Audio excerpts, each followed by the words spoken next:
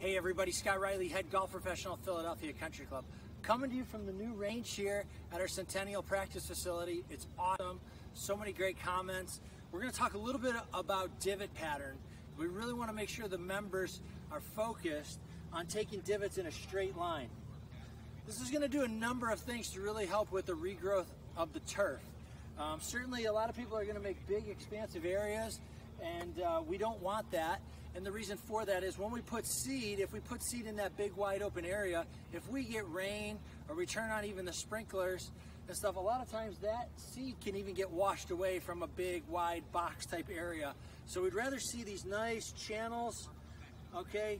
Make a divot pattern, come over a little bit, make your next row, leave a little bit of grass in between there, and what allows that to do is even if we get rain or we start watering out here, that seed is captured in that channel, and it's really going to help with our regrowth, okay?